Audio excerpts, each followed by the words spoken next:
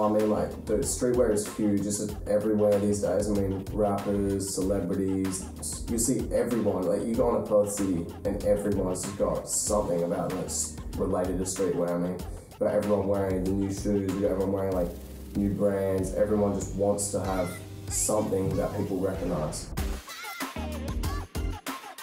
Because it's like a status thing. As soon as you've got a brand, as soon as you've got the latest thing, that instantly puts you up in like a hierarchy.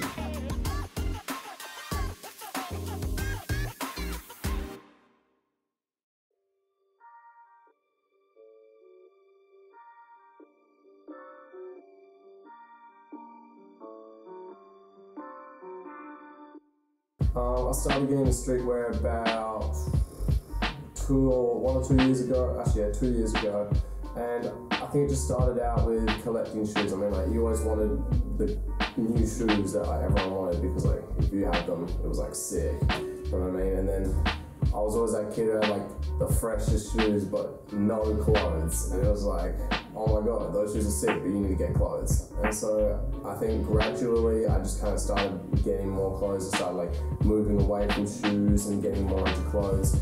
And I went through a bit of like phases, so like I really went through the sneaker phase, and I moved into like the Hypebeast phase.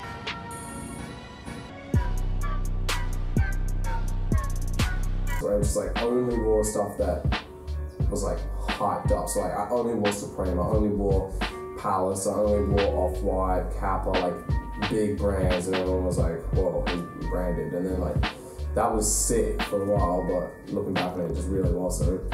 And then I started moving away from that and more into like high fashion kind of stuff. I started wearing more like pinstripe pants, gosha, like turtlenecks, like more stuff that's kind of higher end stuff, I guess you could say. But again, I kind of moved again, and now I'm looking more at like 90s kind of skate fashion, like casual, nothing too fancy. I mean, I don't really wear too much that's like full on anymore, kind of like pretty casual.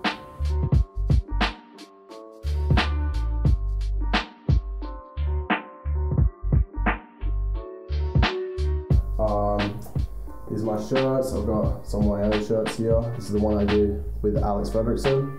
And this is just a little bit of stuff that's left over. You make a whole lot of connections through it. I mean, obviously I met Alex and I don't even go to the same school. I met Alex, and basically through streetwear and fashion. Like we met up and we just kept linking up, taking photos, shooting, and you literally just get recognized. I mean, we meet so many new people with the same interests as us. We get like big groups, we'll just walk, we'll shoot, we'll organize things. Like Alex has exhibitions coming up, I got like my brand going. You make so many links.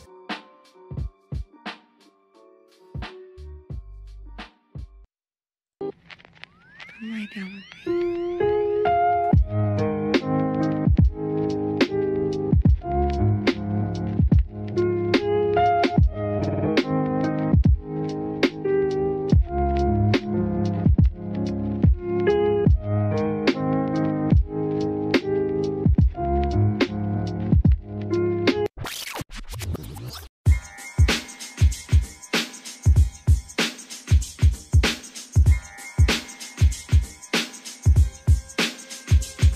So Cypher is basically an exhibition. It's been 5 Perth-based creatives, 3 photographers, 1 illustrator and 1 filmmaker.